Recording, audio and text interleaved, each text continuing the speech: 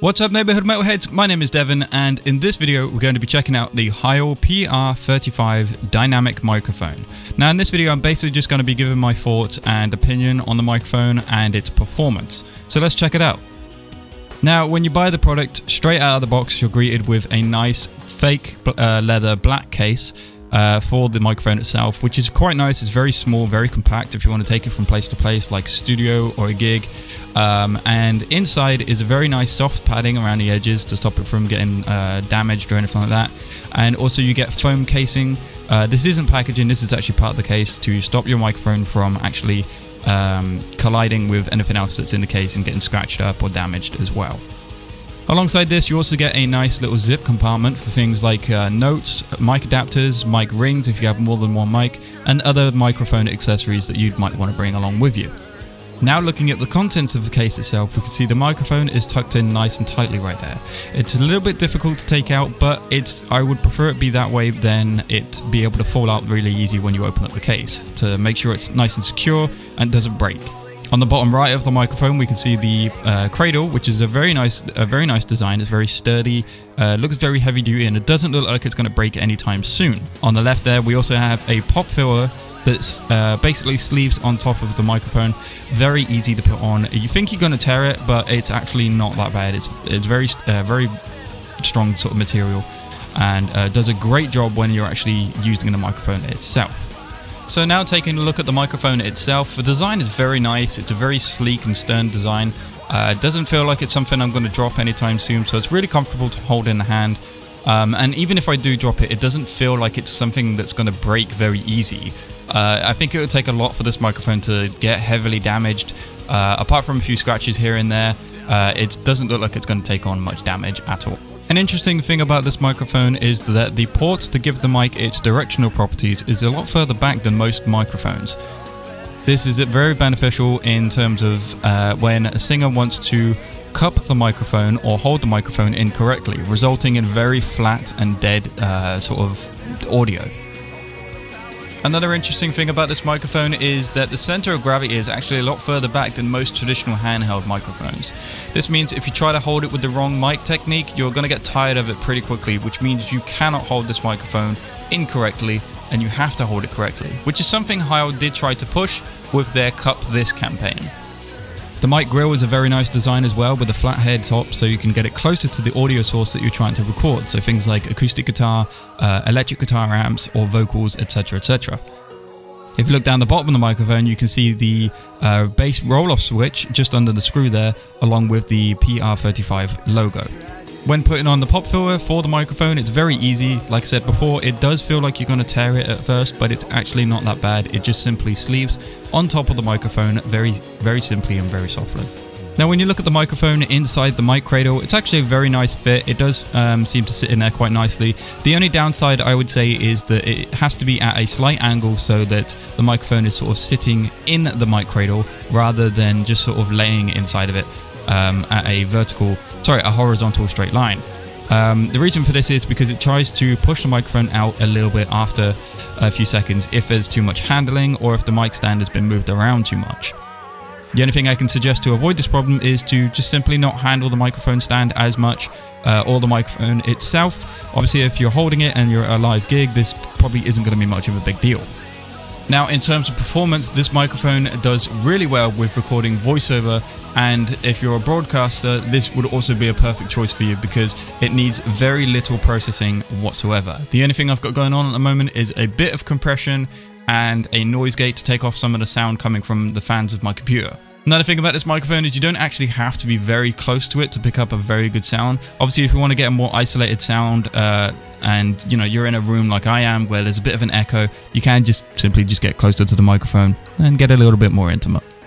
In terms of how it sounds without any processing, this is exactly how it sounds without any effects, without any compression, without any EQ, etc, etc.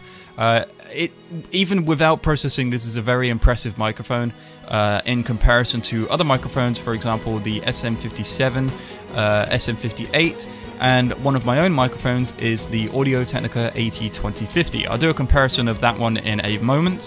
But in terms of no processing sound whatsoever, the only thing I think is a little bit harsh is the plosives, even with the pop shield on the microphone, but that can be really easily avoided by putting a microphone stand pop shield in front of it. So in terms of comparisons between this microphone and the Audio-Technica microphone, I would do a comparison between this and the Shure SM57 and SM58, but I actually don't have those microphones because I'm personally not a big fan of them, so I've never really needed to purchase one before. But what I'm going to do is I'm going to do a recording audio test between this microphone and the Audio-Technica. So I will switch to the Audio-Technica now. Okay, so we've now switched over to the Audio-Technica AT2050 microphone. Now this microphone is very different to the PR35 in terms of frequency and also in terms of range. This microphone does pick up a lot more noise, room noise in the background because of its sensitivity in comparison.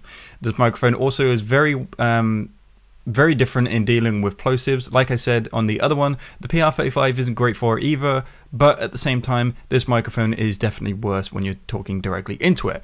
Right now, I'm talking slightly offside from it, so you actually can't hear the plosives, but if you talk directly into the microphone and do a plosives test, Peter, Petalong, Pinkle, P-word, B-word, P-word, pops. You can hear the plosives are a little bit more harsher and a little bit harder to get rid of. Talking directly into the microphone makes it even worse, so you definitely need a pop shield with this. I'll show you now. So this is me talking directly into the microphone without any pop shield, and you can see that the pop shield, the plosives are very harsh and very difficult to avoid. I'm going to actually move that back because I don't want to damage my microphone by blowing it out or anything like that. But in terms of frequencies, it's actually not much different. The Heil PR35 deals with midsection a lot better, I feel. In terms of highs, it's not much difference. In terms of bass, it's not much difference. I actually have this microphone going into the same channel as the PR35 before I switched them over, and the settings are the exact same in terms of frequency, gain, and sensitivity. Another big difference between this microphone and the Heil PR35 is the handling. Now, obviously, with the condenser microphone, you wouldn't use this microphone live on stage. But in terms of compared to the SM57 or SM58, the Heil PR35 deals with handling noise so much better than the other two microphones. The reason for this is because the Heil PR35 actually has rubber padding on the inside of the structure of the microphone that absorbs a lot of the handling noise. This makes it so much easier for if you're live on stage and you don't want to, and you want to avoid all that handling noise, so all the scuffling and sort of rustling noise of your hand holding the microphone, etc., etc. Another big difference between the two microphones of the condenser microphone and a dynamic microphone is that if you want to use your dynamic microphone for voiceovers while using a mouse and keyboard on a desk, I would definitely recommend trying to find a shock mount for a dynamic microphone, because the PR35 picks up on desk noise so much, very sensitive to it, and the Audio-Technica on the other hand doesn't pick up on that, and I think that's mainly because it doesn't need to go into a cradle. Its cradle is actually a shock mount. Okay, so we're now in Logic Pro, and I'm going to show you what each microphone sounds like with a bit of processing on each one. The only difference between each microphone is they are going to have slightly different settings to my personal preference in terms of what's been set on the desk. The Audio-Technica microphone had no setting adjusted whatsoever. The PR35 has a slight gain in the highs and boosted in the bass section, and this is mainly for a podcast sort of setting for microphones. So let's take a listen to the Audio-Technica AT2050 without processing. What's up, neighborhood metalheads? It's Devon here, and this is an audio recording test for the Audio-Technica AT2050. And now let's take a listen to the Audio-Technica with processing. What's up, neighborhood metalheads? It's Devon here, and this is an audio recording test for the Audio-Technica AT2050. So you can see how both channels sound extremely different. The processed version sounds much better, much clearer. A lot of the bass has been, brought out more, and the color has been brought out a hell of a lot more because of the EQ. The compression pulls it all together, and the limiter just keeps all those syllables and sibilances and plosives down, and keeps it equal with the rest of the the audio. So the same goes for the Heil PR35, which is that one down there. So let's take a listen to it without the processing and then with. This is the Heil PR35. This is an audio recording test for the Heil PR35. Okay, so that's without, and you can see it sounds very plain, very simple. This is with some processing.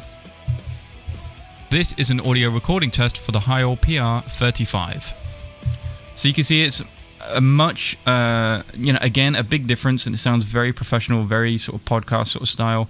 A brilliant sound for, again, podcasts, broadcasts, radio, etc., etc. And what you're hearing right now is actually the same as that channel just there, because I'm actually using that preset and I have saved it as one of my favorite presets. Okay, so that's it for the comparisons of the non-processed to processed. I think it's best that we move on to instrument recordings. So first up, we're going to check out a few things with guitars and then a few things with vocals. What's up, guys? I just want to say thanks for watching part 1 of this review. If you want to check out part 2, it will be out very soon, so make sure you subscribe to the channel and check out some of my other videos. Thanks a lot, and I'll see you guys later. See ya!